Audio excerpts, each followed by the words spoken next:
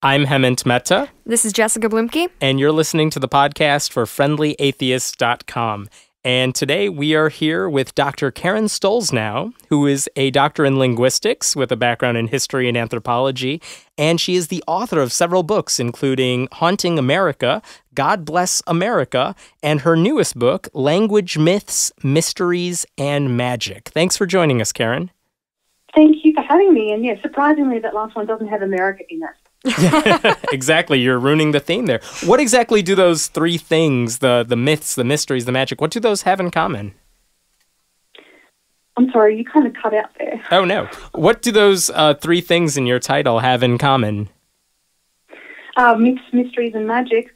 Well, some time ago, I had a friend ask me, you're a linguist, what has linguistics got to do with skepticism and atheism? And I said, well, plenty of things. It's really a kind of foundational topic, I think, to skepticism. There are just so many things that I can do investigations into, whether it's prediction or prayer or speaking in tongues or xenoglossia, backmasking. The topics are really endless. So I decided it was time to write a book that treats all of those language-specific paranormal and pseudoscientific claims, or as many as I could possibly fit into one book. Do you study how linguistics apply to specific, myths and things like that? Like how language evolves to fit, various things? Or what's the basis of the book? Well, I think when I started studying linguistics as a student long ago, I just found that there were a lot of preconceived ideas that I had about language, that some ways of speaking are better than others. And I just had all these ideas that I think the average person does have about language until you study it at university level. And so I was really fascinated by the myths that the course was busting for me. So I thought, there's some way I can really treat that? This is, I think, more, rather than being academic, this is more of a pop science kind of a book. So I'm looking at all the kinds of things that skeptics tend to be interested in, stuff like graphology and body language and hypnosis, and so trying to look at the science out there. Is there science to these things, or has research disproved these concepts? So I tried to tackle it from as much of a scientific perspective as possible, but meanwhile making it interesting for the layperson who doesn't want to hear all of the terminology. When you said when you were in university that there were language myths busted for you, can you go into that? I want to hear about that. What's the biggest myth that you busted? You mean from a kind of academic level instead of a more pop science level? Yeah, and the pop science side too. Yeah, what would really surprise us that we have a misconception about? Oh, well, I think really all of these topics, unfortunately. I mean, there are some strange things, as usually is the case, fact is stranger than fiction. There is a particular condition called foreign accent syndrome. I don't know if you guys have heard of that phrase before. Foreign accent syndrome? I'm sure you would have come across... I'm sorry? Foreign accent syndrome? Foreign accent syndrome. And so I'm sure you would have heard of stories in the media of a woman who gets a bump on the head and starts speaking another language, or of a person who maybe has a migraine and then suddenly they can't speak with their usual accent, or other people who might suffer some kind of brain trauma and then they can't speak their native tongue and they're speaking some other language, and you think this is something out of a book, this is crazy, this can't possibly be a true thing, surely it's fake. And there is actually a condition called bilingual aphasia, where a person can, if they get a bump on the head and they've suffered a brain trauma, then they might lose access to their native language. Usually it's a temporary thing, and it kind of depends on how young you are and how healthy you are otherwise, and where the brain trauma took place. But you might be able to reclaim that first language again, but usually they'll switch into another language. So it can be a second language that you have, that you speak, or even there's one case of a Croatian girl who was in some kind of accident and then started speaking German. And it turns out that she was learning German at school. And so that explains that. But it's a really fascinating thing. because it just seems like something that's a big myth, and that this actually can happen is a really bizarre thing. There are people who actually think that you could get like conked on the head and all of a sudden you learn a brand new language just like that? Yeah, so it's not so much a matter of a person just being able to speak that language out of nowhere. They would have had to have had some kind of exposure to it.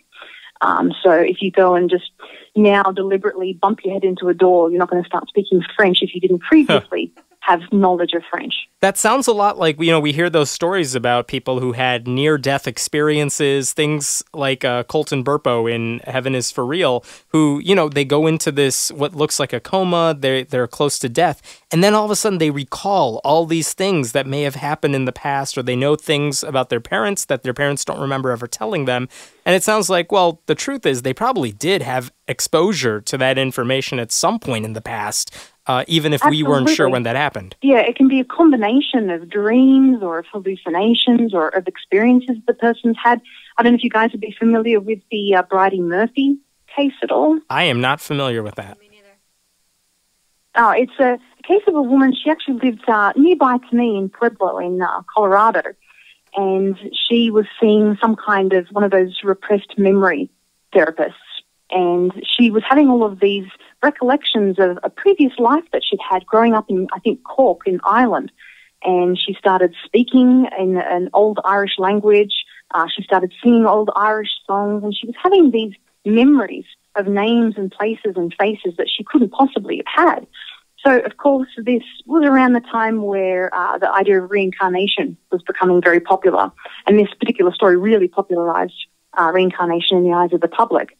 So it was a very fascinating story that she just had access to all of this information. And of course, when they do research into it, it seems like this person was genuine and that they had had these experiences and these places did exist and these people did exist. So it turns out in the end that it's not so mystical. This woman is being hypnotized by this therapist who is partially implanting some of these memories into this person. And her name is, her actual name is Virginia Tighe. And there was a Bridie Murphy who did exist. And rather than being someone who'd lived generations previously in Ireland, it was actually a neighbour of hers when she was growing up. So these were stories that she'd been told by this neighbour. She'd heard snippets of Irish songs and had heard stories of her youth and growing up and her parents. So she'd really taken on these experiences as her own. So that's a fascinating thing that can happen with repressed memory syndrome or false memory syndrome. And so, that's another crazy true thing out there that isn't as paranormal as it initially sounds. Well, that kind of makes me think of something I read in your book. I think it was, I can't think of which chapter it was, but that people say, they start speaking in tongues or they start saying they speak Chinese, but nobody around them actually speaks Chinese. And so where do they pick it up from? Well, I don't think they actually are speaking it. They're just making sounds that sound to that. Is that right, Karen? Is that kind of... Yes. Yeah, well, there is, with speaking in tongues or glossolalia, as it's known. So you were talking about people speaking Chinese. That goes back to the story of Agnes Osman, who was the first person to speak in tongues in recent times. So she was from Topeka, Kansas. I don't know if I pronounced that correctly. I never seem to. Yeah, you're saying But yeah. She was a student of Charles Parham, who owned a Bethel Bible church in Kansas. And so one day, this teacher, Charles, was talking to his pupils and his students and asking them about the evidence for baptism in the Holy Spirit. And he said, what is this first evidence for baptism in the Holy Spirit? And so the students decided that that was speaking in tongues. And so he disappeared for a couple of days. He was, I think, on holidays or something. And when he came back, he discovered that one of his students was actually able to speak in tongues and that she could speak in Chinese. And that she gave an example to him. And that was really the birth of speaking in tongues as being evidence that you are filled with the Holy Spirit. But, of course, she wasn't speaking Chinese. She was speaking with a Chinese accent, and it was really glossolalia, which is when you go to a church, a charismatic church, and you have a whole group of people who are really living in the moment and they're all being inspired by everyone else there. They're all getting in on the act. They all think they're speaking in another language, but if they all think they're speaking in another language, but if you actually got a translator, they're not actually saying anything. It's just gibberish. Yeah. It's not, it's gibberish, it's gobbledygook, it's not language. So if you got a linguist like me to come in, or a historical linguist who could just look at real ancient languages that exist, it doesn't have any structure, it doesn't have grammar, it doesn't have meaning. But then, unfortunately, you'll usually have someone who has the gift of interpretation of tongues. So they say, well, I can understand what this person's saying. They're interpreting a language that doesn't exist. They're talking about, our community, and they're coming up with all of these, possible interpretations and translations of what that person's saying, but it's really just, it's all assumption, and it's all a collusion, people really working together because they believe in this, or because they have some kind of agenda. But it's not language, because it's not something that appears across space and time. It's not something that has any kind of structure to it where you can say, well, this can be spoken by other groups of people too. It's just a one-off thing, like scatting in jazz, really. Yeah, so you have people speaking a language that doesn't exist, people translating a language that doesn't exist, and the whole time they're just kind of egging each other on because each side confirms that there is a language here. It's long-form improv. It's like if you go to Second City, that's what they teach you. Yes, and peer pressure to perform as well. I've got friends who grew up in charismatic and Pentecostal churches, and they said they teach you how to do this, and if you don't do it, you're shunned by the community. You have to participate, and if you don't, then you're not filled with the Holy Spirit. You're a bad person. You're out. And I've heard from a lot of former Pentecostal preachers, Pentecostal believers, who can, if they wanted to, they could kind of get in the zone and speak in tongues again, and they now know they're just spouting gibberish. but it's at the time, learned behavior. It's something, because it's learned, because it's a trained behavior, and yet under MRI tests, when people have their brains have been looked at, they're not accessing the parts of the brain that use language. They're using the more social parts of the brain. So it's definitely not language. It's just a social phenomenon. It's very interesting. So, and I guess the funny. Sorry. No, you go ahead. I was just going to talk about where the idea originally came from. Speaking tongues in the Bible and Acts. That was not actually the same thing. It wasn't a matter of people speaking gibberish. The original story, the day of Pentecost, is more a kind of xenoglossia, where people are suddenly being understood. You had all the apostles who were gathered together in a room, and they were trying to preach the word of Jesus to everyone there. And when they started speaking, they found that even though people were from other countries and spoke other languages, they were all able to understand each other. So it was a kind of inverse Tower of Babel. So that's not the same thing as glossolalia, because they're just, as you said, speaking gobbledygook and gibberish. Well, and obviously this is all would just be us speculating, but do you guys think that people sincerely believe they're speaking another language and like they're saying things and they understand what they're saying, or is it the spirit moving through them, so to speak, or is it just monkey see, monkey do, everybody's making these sounds and I have to too? Yeah, I think it depends on the group, and I think it depends on the person. I'm positive that there would be people who believe that they really are speaking another language, and I think some people claim that they have a kind of amnesia and they can't remember what it is that they've said. But if you've got a whole group of people in a room who are all attesting to this, then there's a lot of pressure there to believe in it. But then I'm sure that there are people who don't really have any belief in what they're doing, and they're just pulling the wool over the eyes of others. Yeah. I wonder what this is, obviously we don't have a number on this. I wonder what the percentage of people who say they're speaking in tongues at a church, what percent of them are just going along with it, going with the flow, and they know that they're just doing it. They don't really feel the spirit. They know they're not actually saying anything.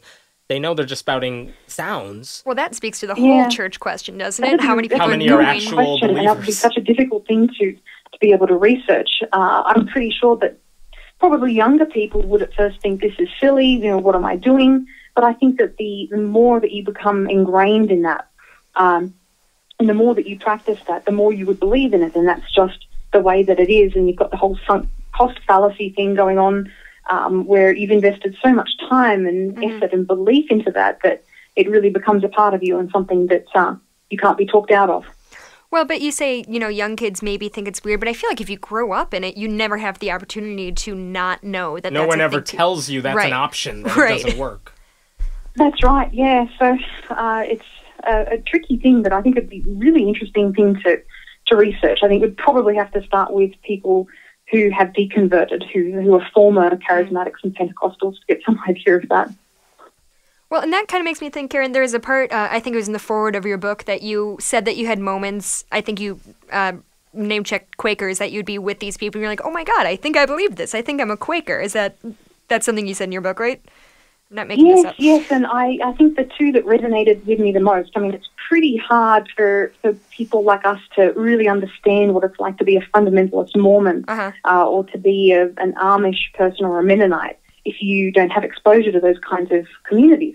But the two that really resonated with me, and I think would resonate with a lot of atheists and skeptics, would be Satanism and the Quakers. Mm-hmm. And I think that's because the Satanists tend to be non-theistic. They're not devil worshippers as such. They don't believe in Satan. They're really just anti-Christians, and they mock Christianity.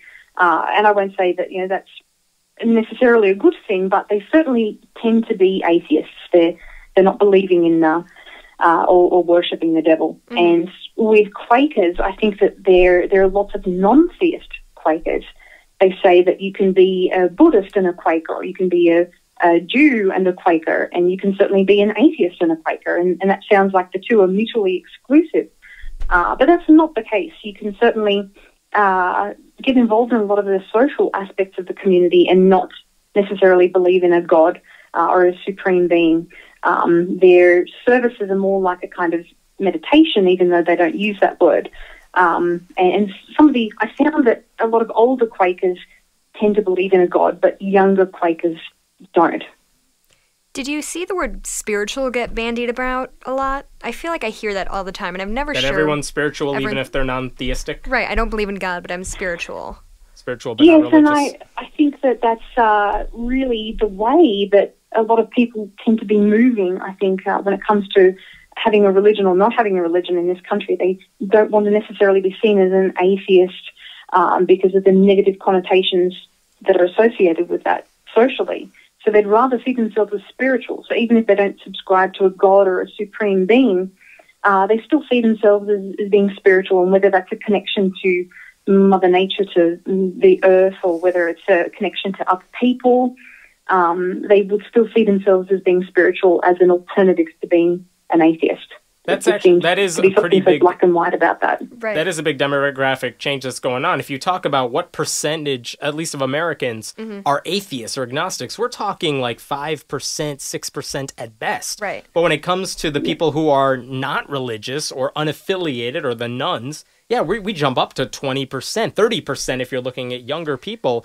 And yeah, a lot of these people say, I don't want to be an atheist. I don't want to say I'm an atheist, but I don't want to also say I'm religious either. So they do fall under this nebulous, weird, spiritual, maybe there's something out there, I don't really know. Well, even and I think when it comes to classification, they're really atheists, but it's a matter of self-identity. How do these people identify? I think there's also middling ground too. You could call yourself a humanist instead, or a free thinker. But unfortunately, there are negative connotations associated with calling yourself an atheist, and so a lot of people would just rather back off from that term and say that they're nothing, non-religious. And I grew up in Australia, and even though I was an atheist, I never referred to myself that way. I called myself non-religious. Right. Well, even anecdotally in my live, I'm, doing what I do, doing what you do. I kind of force that out of people in a way. Like if I say, I'm a blogger on Friendly Atheist, that kind of draws that conversation. But I think if I were not such an out atheist, my boyfriend, my parents, my brother, my family, all of whom are non-believers, it's just not a thing they would consider because it's not important enough. Yeah, like religion they don't care about religion in general, right. So why bother calling myself an atheist? Because that almost sounds religious in a sense. But it's just easier to say, I don't care about religion, I'm a nun. Whatever. Right. It's not an issue for me. Yeah, it's just not so much of a problem, just the labelling situation in Australia. I just think, I don't really know what the statistics are in comparison, but certainly a lot more atheists than here. In terms of some of these, the churches you're talking about, the churches that are charismatic, that are Pentecostal, is there a way we could kind of steer children in the direction where they know to question these things? That, yeah, you're speaking in tongues, but you're not really speaking in tongues. Is there a way to get them, to educate them about what's going on there, about the science behind what's going on? That's a really interesting question, and unfortunately, so much education starts at home. Mm-hmm. It starts with the parents and with extended family members and friends. And so if you're socialized into this, it's a really difficult thing to extricate yourself from and to educate these people. So especially if you grew up in the Bible Belt of the United States or just various other areas that are religious, it's really hard to break free from that. So I just don't know. It often seems to be the case that these people need to start questioning these things themselves and to have bad experiences. So it kind of leaves a bad taste in their mouth, and they're looking for some kind of alternative. It's a really difficult thing. I'd like to see critical thinking classes in schools or even at university level. There just isn't enough of that sort of thing, but I just don't know how to implement it.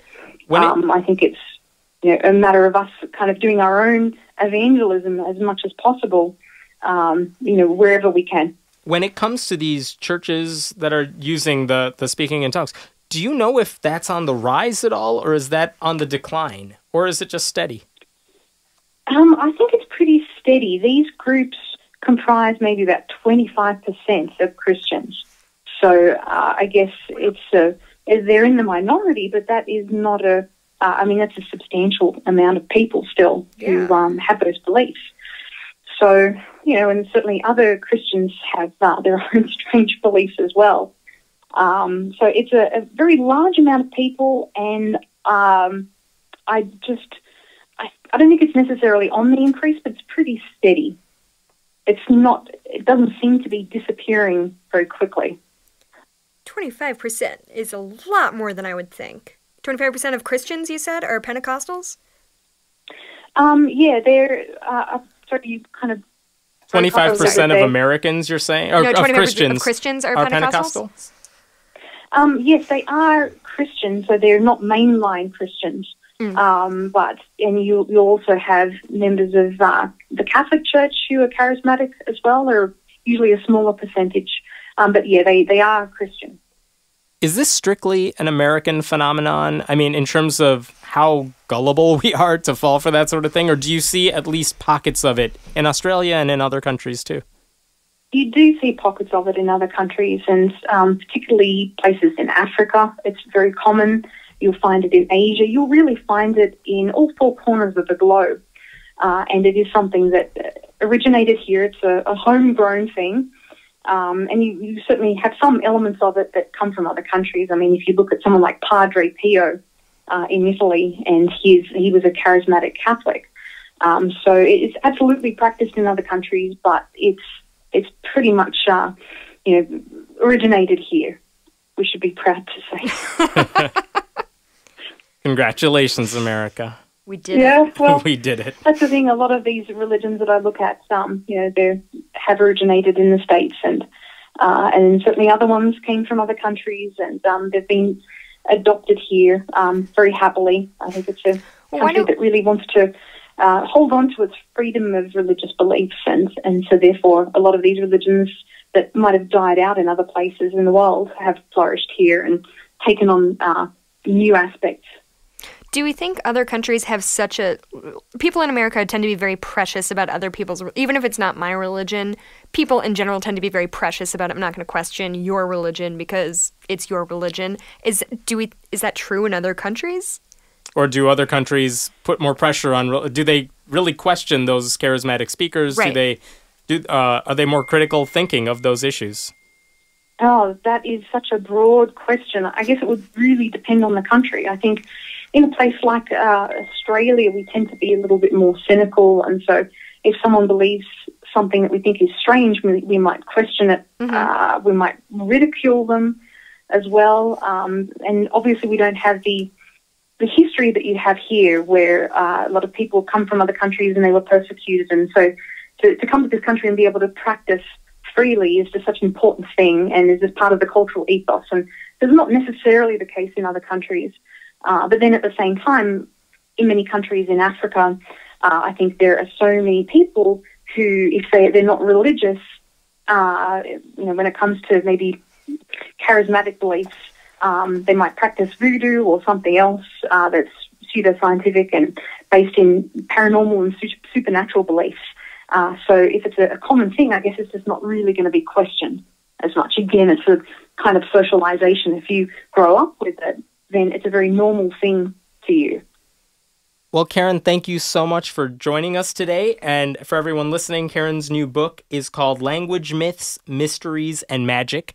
And if you'd like to get a link to that book, you can find more about Dr. Karen Stollznow and this podcast at friendlyatheist.com. And if you like what you're hearing, feel free to go to patreon.com/Hemant, that's He-Man T, and pitch in if you like what you're listening to.